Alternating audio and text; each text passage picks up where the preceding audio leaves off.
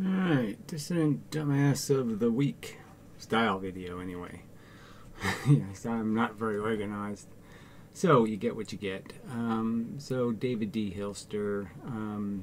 So, his new tactic, and he always has tactics, is going with these scripted videos, trying to make this look like a production. Fine, whatever. He's still fake thumbing up his videos, by 20, 25 extra views from a bunch of obviously sock accounts he must have, which is kind of just bullshit. I mean, it's just dishonest. So that's all it is. Oh, because other people cheat, I'll cheat. It's just, it's like just writing failure on the cover of your book. It doesn't matter what kind of book it is. You put failure right on the cover. Anyway, been sort of having things like that in my currently in my struggle to find contentment in this new world I have to live in. Because people do that. It's like you make something nice, and then they do something stupid to it, like It's like the signatures sometimes on paintings, artists that just annoy the fuck out of me. Because their signature is almost as big as the painting, or it's, in the wrong color, and it just sticks out, and you're just like, what the fuck? So anyway, it's just kind of a what the fuck kind of thing to do, is just to start off by cheating. Anyway, so I guess that's enough of a context. I mean, David is, he's not, in a lot of ways, he's not playing the scheme fair. He's pretending he's an advocate for any kind of theory, and yet he has his own theory. It doesn't make any sense. So in some ways he's saying, oh, there can be multiple versions of the truth. But he seems to think that, no, I don't think his father believes that, that the truth is the truth. There's one right answer. Not a bunch of right answers. I mean, it's just, it's just more bullshit. Light may just be the most important phenomenon in the universe. It's just a silly thing to say, right? If you're saying visible light, obviously, it's kind of retarded just because they're all important. All of it. We can't survive without it. We could certainly hear without our eyesight, so we can still do language and all that kind of stuff. Not necessarily the most important thing in the universe. I'm just saying it's just a stupid thing to start off with, I think. It transmits information about the physical world around us and has fascinated we humans for thousands of years. But the big... again, no, it's fascinated us in the sense that we are mystified. So it's mystified us is how I would rewrite that sentence. It's mystified humans for thousands of years. They can't understand how this thing goes from there to here. Yeah, they think it's complicated. And no, it's really simple. This question about light still remains. What is it really?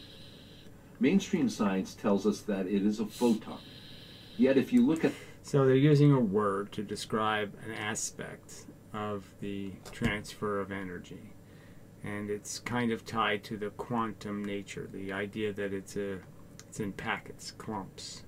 There's clump of photon. Now, conventional physics isn't very specific about how that clump is formed, how necessarily that clump travels. So I'll agree, conventional physics has no clue. They still remain mystified. Look at the conventional descriptions. One quickly learns that the definition seems very unclear. The current definition of photon in Wikipedia demonstrates the schizophrenic nature of the photon. Wikipedia defines the photon as a type of elementary particle. Right. So when they say elementary particle, they don't mean a particle. So that's part of the thing that's kind of funny. But clearly they're clinging to that description because they think it's one of the elementary elements. Okay. So they're calling it a particle because it's an elementary element. That is, it's a function that can't be broken down. That it's whatever it is doesn't have a smaller mechanism making it. when clearly they are duplicitous because they're claiming two different fields are somehow manifesting the photon, allowing it to manifest.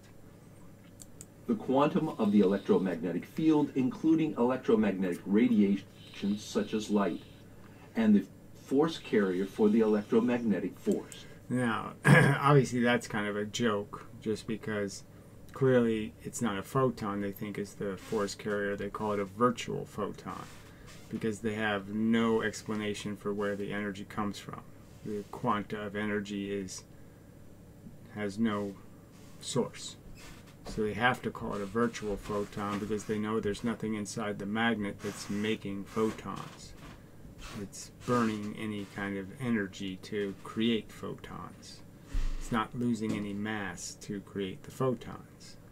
So they know it can't be a real photon. The first thing to note is the term elementary particle. Wikipedia gives us the following definition. In particle physics, an elementary particle, or fundamental particle, is a subatomic particle with no substructure, thus not composed of other particles. Right, so the idea would be, in the wave context, or in the perturbation idea, would be that it's a perturbation in an elementary part of the field. So whatever this magnetic field is in the electric field, that's elementary. And this perturbation is just made out of that elementary substance moving. The dominoes. There's nothing inside the dominoes. This means that the photon is not comprised of any parts. For many of the science woke, this is not possible. I don't know. Science woke, I guess, is a club name for, in my opinion, simpletons, dupes, people who believe in angels, believe God, the creationist, creation scientist, loop-de-doo nutters, most of which are on missions for, again, to rationalize an irrational belief in a God, for example. There are no such thing as elementary particles.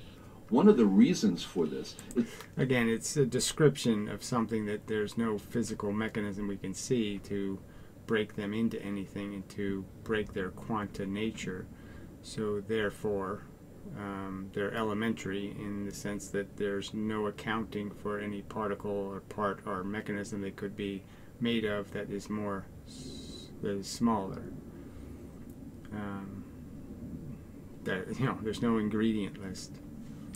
The necessity of elementary particles to be assigned magical properties in order to organize. Again, they're not magical properties, they're very specific properties, so that's kind of silly. And obviously things would have properties if they're things. If something exists, it has the property of being a something, not a nothing. And it can have features. I would argue that photons are very simple. They just move from point A to point B at the speed of light and do nothing more. And that they carry a quanta of energy. And they have a ray length. So that's the part that gets kind of confusing about, well, what part is the photon? Is the photon the head or the tail? And that's where conventional physics fails, because they pretend, like our eye can only see what they say we need a minimum of 6 photons, or 5 photons, let's say, to be able to, for our brain to register the photon as a thing that existed and happened. Now, there's more than one way to interpret that. 6 different rays of light, or one ray of light that has 6 quanta components to it. So we need 6 quanta of photonic radiation to say for our brain to register the photon. We need that much energy in quanta terms, not in actual photon terms. Them. I will come to this later. Safe to say that if you spend time to read Dr. Glenn Borchert's works on infinity. So this is again, he's huxting these other kooks, in my opinion. And again, he can't explain any of this, paraphrase it and explain why this is a compelling theory. and it's, in my opinion, it's just another God of the gaps thing, bullshit. I'm just going to pretend the complexity goes all the way down instead of explaining how it evolves. And I would argue that clearly the fact that the stuff in the universe could evolve into its form, I think, is obvious. The complexity is an emergent property. It's not made that way. You will most likely come to the conclusion that particles are always made up of parts, or as Borchert says, there are no partless parts. The second part of the... So it's just a Horton here's a who theory then, because the complexity has to be just as complex.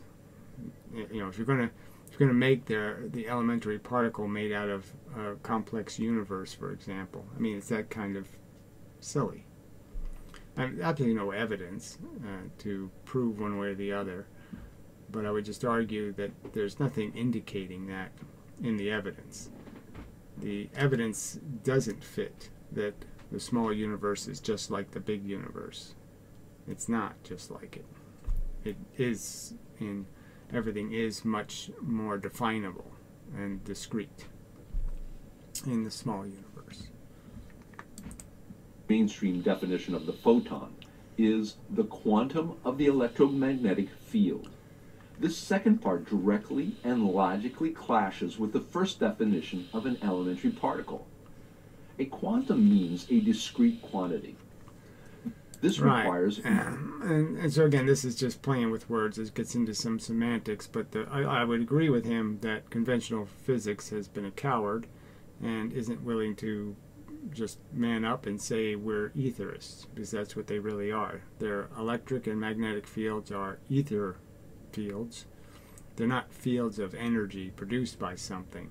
So when I say a force field, for example, or we see on Star Trek force field, we see energy creating it. We don't see some field being activated. We see energy produced, and that's the kind of the difference. So they're saying that there's some field that gets tingled, you know, and activates. Something like that. More than one thing. So we have, in the very first sentence of the definition of a photon, saying it is indivisible, but it is made up of a discrete quantity of something. It cannot be both. Agreed. It can't be a wave and a particle. These are all just stupid things that conventional physics has said. So in that sense, they're wrong. But they are right in this Feynman sense. It's a clump. And all you need is a model of how the clump moves through space, the quanta. And I would argue that clearly a single photon doesn't have a frequency, a single quanta. That you have to have more than one quanta to have a frequency, obviously. More than one bullet has to come out of the gun for you to know how often the bullets are arriving. This definition is impossible, without any solutions suggested by big science.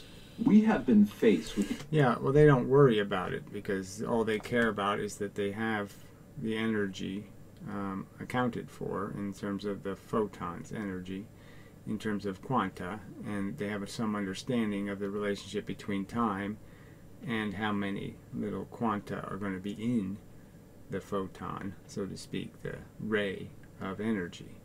So again, it just has to do with the fact that this was put together piecemeal over hundreds of years, and the language is shit. They did it really badly.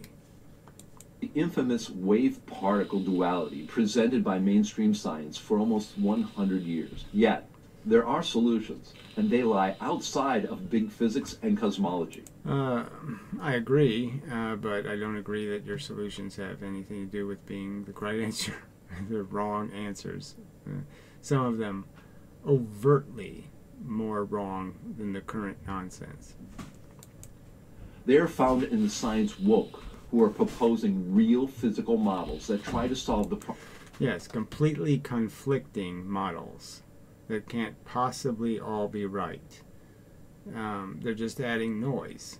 So they're not really decisively answering the question. They're just suggesting more UFO theories, more fairy tales, So instead of gremlins, the Hoobies did it. Instead of the Hoobies, whatever, what are the other little things, little gremlins did it. They're just, you're just all hopelessly making crap up that doesn't answer the question. Problem of not the photon, but of light. Ether and lattice models give light a physical model, and I guess I could speed this up really a little bit. So he doesn't believe ether is right, and yet he keeps selling it. He doesn't think it's the right answer, yet he keeps talking about it as if hey, this is a valid, useful thing to bring up. No, it's exactly what conventional physics believes, except they won't say the word ether. I mean, bent space is ether, obviously. Virtual photon is ether, obviously. both do so without the need of a photon. Ether models avoids the problem of the existence of a photon by creating a model that describes light as waves through a medium called ether. The ether particle is not a photon. It is a particle that is similar to the photon in that it is firstly postulated.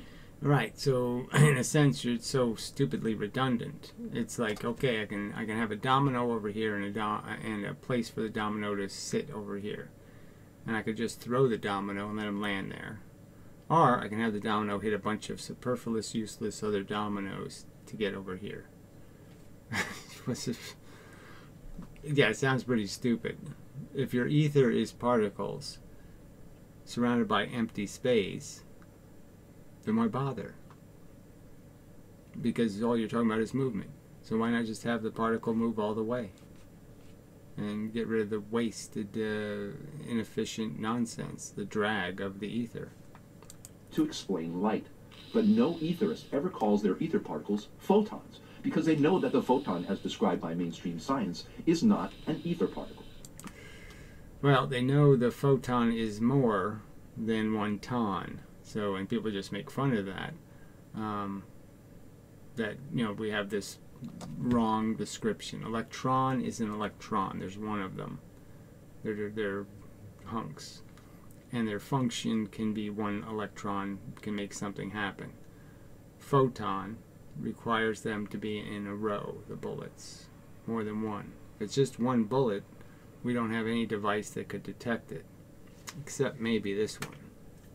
So short rays of energy do this, and we can't detect them in any way, because without their frequency we can't get electrons to react in a way that we can understand. And that's just a simple truth.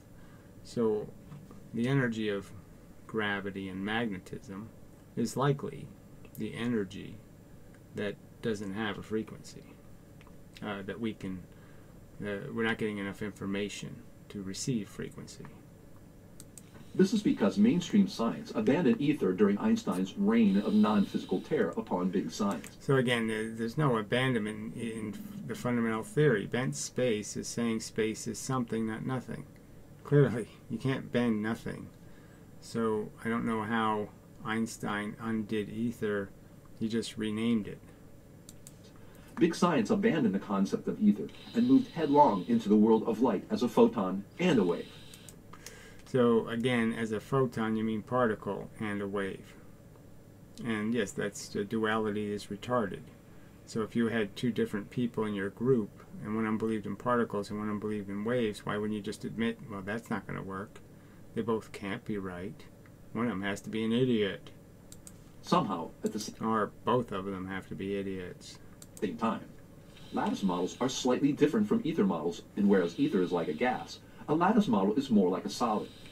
Ether transmits light like sound traveling through the air.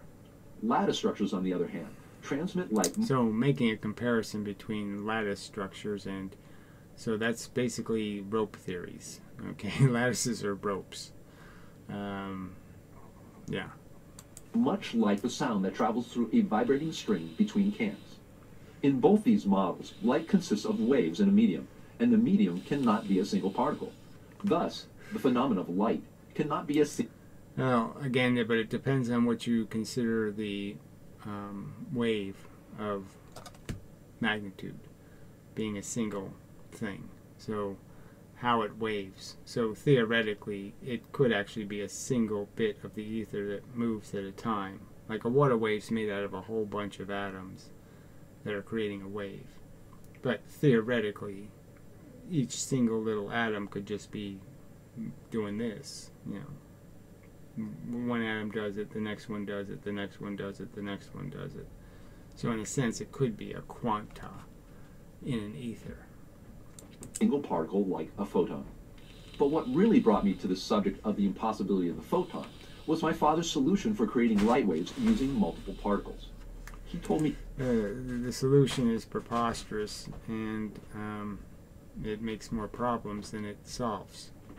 His solution is to make a single photon millions of some other shit, some whatever, gravitons, blah, whatever, elementary bits, but tons of them, like millions of them, in you know, in changed of density, lots of them, lots little, creating a wave.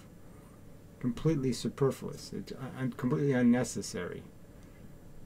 They're just bullets at a distance. Done. how he came to that conclusion, and through that journey, we can see why he rejected the idea of a photon. Light has a wavelength and frequency. Frequency is what we see as color.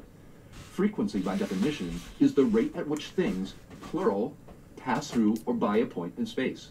Right. Or by how fast they spin. So that's it gets a little tricky. Lots of things can have a frequency that doesn't require them to be more than one thing. Spinning. Well, you can't really spin. You have to spin geometry. You could argue that a sphere has a continuous surface, but I change into a square. Well, then you could say each surface is a new thing. Not really, but you could say frequency, by definition, is more than one particle. No one particle can transmit frequency. So again, it just doesn't make much sense, because a pendulum is one thing. It's at a frequency. Its movement. I don't know. I think there's ways of recognizing that that's just overstatement. It's unnecessary to argue that point. This is why science calls light and other electromagnetic phenomena waves. No, they call it waves because they're fooled by the simplest pattern in the universe and think every time that pattern shows up, it has to be only one thing that caused it. And that's what's fooled them. But otherwise, there's nothing wavy about something traveling billions of light years through space and being in exact positions. It's just, that doesn't seem like waves at all. Waves aren't like that. To say that light is a photon and that it must carry the information of frequency as a single particle simply seems... Yes, it is stupid in my opinion to even imply that would be possible. that the frequency information is in the quanta itself, when it's clearly not. It's just the rate at which the packets of energy, the clumps, arrive. It's like a bad way to make a physical model for light. If there was such a thing as a photon, one photon would have to carry wavelength and frequency. My father's... Wavelength and frequency are really the same thing, and mechanically you can't really avoid it, so you might as well just use one word or the other. Logic, when arriving at this solution for the wave-particle duality, reasoned that a single particle can have spin and velocity. But given the fact that light... I would argue that none of these elementary particles have any of this spin nonsense, so it's a useless term. They're simple objects, they're not complex objects, and spin is just bullshit. Travels at the same velocity of c. Spin simply couldn't transmit the needed information for a particle we call the photon. Well, it clearly could. If the thing was spinning and it had any change in its surface, clearly the spin could be detected as a frequency, because you could just detect whether it was white face, black face, whether it was that point was facing you or away from you. So yes, it could carry frequency information. At this point, the photon would have to start to resemble the particles in the particle zoo of the Standard Model. And as Alexander... Well, it is part of the particle zoo, so I don't know why it would resemble them when it's... Of course it resembles them, it's in there. Alexander Unziker appropriately points out, particles in mainstream physics are arbitrary attributes assigned to... Clearly not an arbitrary. So again, this idea that somehow there isn't some reason for specific definitions. Of course they have reasons for those and experiments to defend them. It's not arbitrary. The properties are assigned based on the results of experiments. Now, I would argue that in many cases they're misidentifying what the cause is in the experiment, so therefore they have the properties wrong. The photon doesn't have any properties of a wave. The stuff it's interacting with, that's the stuff that is causing variation in the photon's travel. Arbitrary packages of quanta. Our photon could simply carry the attribute frequency without regard to any satisfactory physical manifestation of frequency. This is magic, not physicality. So again, I don't think they're arguing for anything magic in the sense they just haven't said it very clearly. But the attribute is clearly associated with the quanta of energy. The fact that the quanta of energy does have to come in packets that are at least 2 quantas worth, yeah, that's a fact. It's not a fact I don't think they would deny. They would state that yes, our best photodetector can't detect photons, okay, of a short enough ray length, you could argue. That a certain number have to hit for them to register the existence of the quanta of energy. A certain amount has to hit. My father was eventually led to a particle model, but unlike ether and lattice theories, light would be made up of moving particles, all at the same speed, traveling in waves. This model, like the other 2 models, required light to be waves of a plurality of particles, not one. And how would they get organized? I mean, it's the simplest thing in the universe. I'm just saying, how do you organize millions of little clumps into a clump? You know, into a bigger clump. What would organize the photons? And then you get into the real flaws of his theory, which is he invents a second force that travels the speed of light squared. Just ludicrous crap. Completely just made up crap. No evidence demonstrating any such force exists. Particle. In all 3 models, the particles are not photons, or particles that are exclusively dedicated to light. Ether and lattice models try to describe gravity using the same...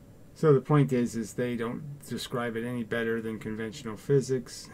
Huge gaps. They don't cover the evidence. So if you present all the evidence that you have to deal with, all the phenomena that we know of, their theory doesn't cover it all. So what good is it? It's just as weak as theirs. Particles, making them more general particles than the exclusive photon. In the de Hilster particle model, the same particle that is responsible for light is also responsible for gravity, electrons, electricity. So that's the stupid part, right? I mean, clear distinction between electrons and photons. Electrons don't move the speed of light. Electrons don't do a ton of these things. So it's just, there's no way you can say it's the same particle. No, it can't be the same particle. It's stupid to say it's the same particle. No evidence that whatever photons are electromagnetic radiation, whatever the fuck it is. Absolutely no evidence it travels, see, this is the trick, at variable speeds. That is, no evidence that it can go faster than the speed of light, and no real evidence that it actually travels through a medium slower. It's just that mediums are harder to get through in the sense they have to travel more distance going through a complex arrangement of atoms. Their path is not straight going through matter. And magnetism, to name a... And in fact, the photon that goes in isn't even the photon that goes out, in the sense that the packet of energy probably isn't the same packet when going through a medium. The idea of a single-purpose particle for light, called the photon, is not only paradoxical in its current definition. So he sort of just said, we've used this particle, this quanta of energy, to describe gravity, electrons, and electricity. They haven't done magnetism very well. And so he's just now using it, this single particle, and then he says, the idea is ludicrous that there's this elementary particle. I mean... definition in mainstream science. It has been wholly abandoned by the critical thinkers who are science woke. So he clearly isn't abandoning quanta, and he's not abandoning the idea. Well, he is abandoning the idea of the consistency of photons, that they're all the same. Outside the mainstream, where new models are more efficient, describe inexplicable phenomena, and provide So he just says so. They're more efficient. I don't see any of that. hope for creating new technologies. Something I don't think this new technology hope is any realistic meaning either. It's just kind of silly. There might be some chance getting to fusion or some other kind of bullshit with better fundamental models might give you some way to exploit, but we kind of already know this whole thermal equilibrium problem. We know the thermodynamics really don't allow any miracles. big physics has been failing at for over 100 years. And before you go and say that big physics has given us countless technologies like the computer and the internet, let's be honest and realize that these technologies are the results of modern engineering. Yeah, well, they're the result of learned experience, and much of physics is a documentation of that learned experience, and much of it is correct. So, in that sense, there's nothing wrong with a lot of the math. The formulas are, generally speaking, correct. So, again, it's just kind of bullshit not to separate the two things. So, yes, the theoretical why cause information isn't nearly as important to actually building something as the what does it do information. So if you know the what it does information, you can build something. Understanding cause isn't necessary to that. So if you know the effects, you can do stuff. So that there's really two parts to physics. The part that's trying to explain how it works, and the part that tells you what it does, sort of. In the real physical world. And it is the engineering spirit that drives science forward, not the theoretical musings of imaginations that come up with paradoxical impossibilities like the photon.